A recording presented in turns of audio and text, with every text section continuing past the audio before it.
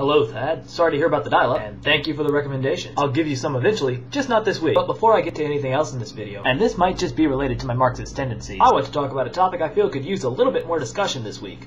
Labor. You know, because Labor Day was this week. For a fair bit of people, probably the only thing they know about Labor Day is it's the last day that it's socially acceptable to wear white. Let's refer to them as awful human beings. However, a comment on Facebook contextualized how little relation labor has to modern America. The commenter wondered why we didn't always have 3-day weekends, as it would seemingly make the world happier. My first reaction was, I've got this one. You know, because of my Marxist ways. My second was, no, I'm not doing that on Facebook. But here we go. First, America has an incredibly weak labor movement that Republican legislatures are constantly trying to weaken. Those same legislatures are trying to undo many of the gains of the labor movement. 23 states currently have right-to-work laws. Most employment is considered at will, which gives little protection to the workers. Also, the Protestant work ethic, bootstrap mentality, and an unhealthy worship of GDP and productivity. All these things combine to compel us to work against our own best interests. Simply put, America worships the almighty God of hard work. But to what end? To be successful? But then how do we measure success? I would certainly argue that it shouldn't be measured in how many of these you own, but instead by how much of this you do. But by far, the biggest reason for a weak labor movement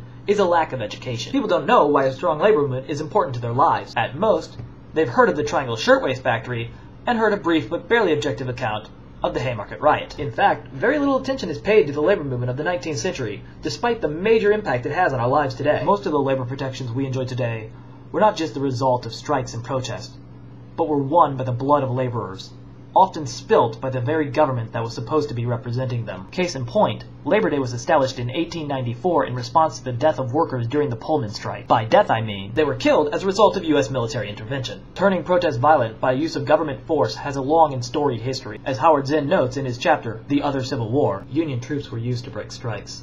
Federal soldiers were sent to Cold Springs, New York to end a strike at the gunworks where workers wanted a wage increase. Striking machinists and tailors in St. Louis were forced back to work by the Army. In Tennessee, a Union general arrested and sent out of state 200 striking mechanics.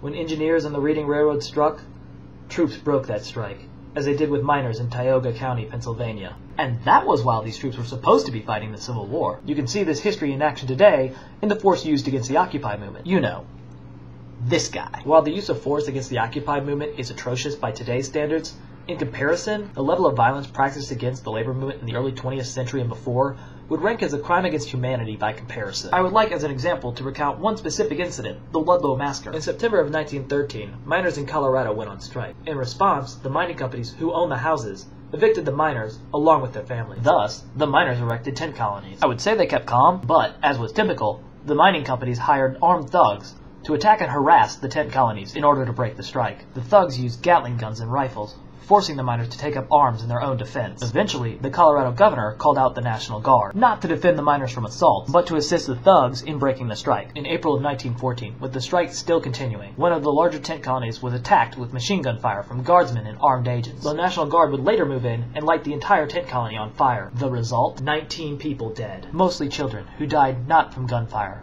but from their tent being lit ablaze. In the aftermath of the massacre, a brief conflagration took place in the form of guerrilla war between both sides, known as the Colorado Coal Field War. The conflict became one of the most violent labor incidents in U.S. history, and ended only when President Woodrow Wilson sent in federal troops to disarm both sides. After all that, the strikers themselves achieved very little, but the public outcry and necessity would help to ensure better working conditions for laborers, and led to the formation of the Commission on Industrial Relations, whose report would help push the 8-hour workday and ban child labor. In short, the history of labor is a violent and bloody affair. It deserves far more reflection and way more respect than a day off to go shopping. And certainly it should be way more than a one-day lecture stuck between Reconstruction and World War I. With all that said, time for video from the reading. So I didn't get everything because my camera only records 30 minutes, but I did get most of Tim, I think all of Derek, and quite a bit of Casey, and some bits and pieces of Tony. I'm not really sure how well it worked out. So here's the deal. There's far too much video for me to just tack it in here. So what I'm going to do is cut in a few short clips, probably some funny bits. On my first day, the first thing I sell is a battery-operated vibrating vagina for $248.37.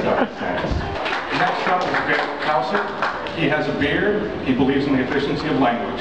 And then what I'll do is put the rest of the videos up on the channel and then link to them. So, you know, Tim, let me point well here. Tim, this will be where Tim is.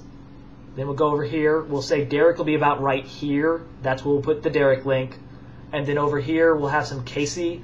And then if there's anything else, we'll just put some like miscellaneous right in right in this area. So miscellaneous down here. I will see you in the future.